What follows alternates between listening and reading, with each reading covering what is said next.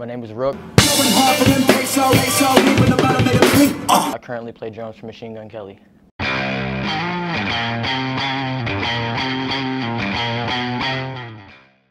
Initiation. My name is Rookie. I'm not a drummer. I'm an intern. Yeah, it was a good couple years of that. Get him off. Don't let him go through. No, get him. Hurry up, man. I can't walk. I'm a bag. I can't walk. I'm a bag. But I definitely made it through it. There's a lot of wild things I had to do. A lot of push-ups. 1, 2, 3, 4. A lot of people know. Just a lot of funny stuff. It wasn't anything that anybody wouldn't do to. I can't say anybody because some people probably wouldn't have went to certain extents that I did to achieve this because they don't have what it's all like it's a mental thing. Like if you don't have it mentally and you don't really want it, you won't get it. What was driving me throughout the whole thing is, like I said, I'm in love with the drums. I've always been in love with the drums. I've never ever had a day to where I thought like, you know, maybe drums just aren't gonna work out. Maybe it's just not gonna work out for me. I didn't give myself that option. So for me, once I got that opportunity, I knew I was, you know, I'm from Toledo, Ohio. This is a small city. There's nothing going on there. People don't get opportunities like that where I'm from. So it was on me, like this is it. So if you mess this up, you're gonna be sitting right back in Toledo, like, all right, now what? The way I usually prepare for a show, a lot of people are like, oh, like, you know, like come up like, oh, what's on, you want to be like hype, like, are you excited? And I'm like more like the conservative before show type. Like I just kind of like to zone out by myself and just be with my sticks and kind of just like be in my own little world.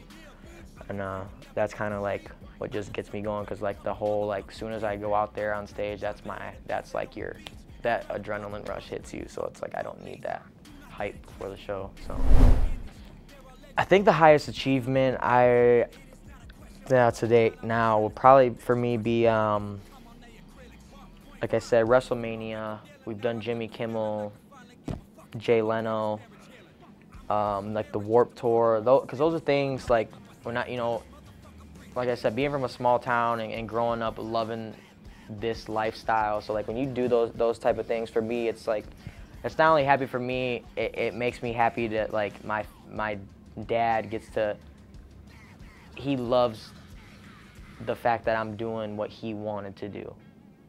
And so for me, that's like awesome because he almost gets to like live what he wanted to do through me. And like for him, those moments are like so powerful. And so like it doesn't only like make me happy, you know, because obviously for me, that's like what I've always wanted to do, is that's a dream, you know. So, but for my family and for people who have, you know, watched me play since I was 2 years old, it's like, that's awesome to me. It's like the people that have always been around and they're like, yo, it's so, like, you did it. Like, that's awesome. When I'm on the road, audio equipment, in-ears, I love them. I can't lie. I had never played with in-ears before until, was last year. And it made like the world of difference, because especially being a drummer, like the movement and every time having to use like generic headphones falling out of your ear, it's too much. Like in-ears changed my whole world and they just sound great. So that, and definitely like speakers in the hotel rooms and stuff, because I hate being in rooms with like no music. It's like such a weird vibe. I like to have like a vibe in the room. So like definitely like a room speaker. That's like another essential for me too as well. Any advice for any other musicians or fans or anything like that from me personally would be, if you're a musician and you want this to be your whole entire life, then you need to dedicate your whole entire life to it. That doesn't mean half of it, some of it.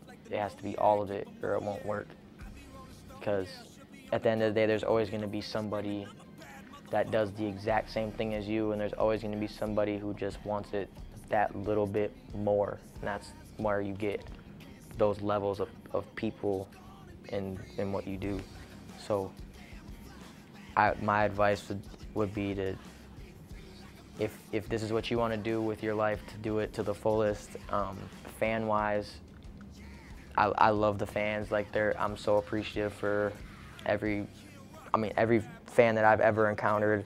It's been super genuine, super nice. They're all into the movement. They're not just into me. They're into the whole band, the group, EST, the movement. It's a great thing to be a part of, and especially with the way that the world is nowadays, and you know, it needs to be some positivity, and I think that's what this movement and, you know, what I'm trying to do too is about, and that to me is great.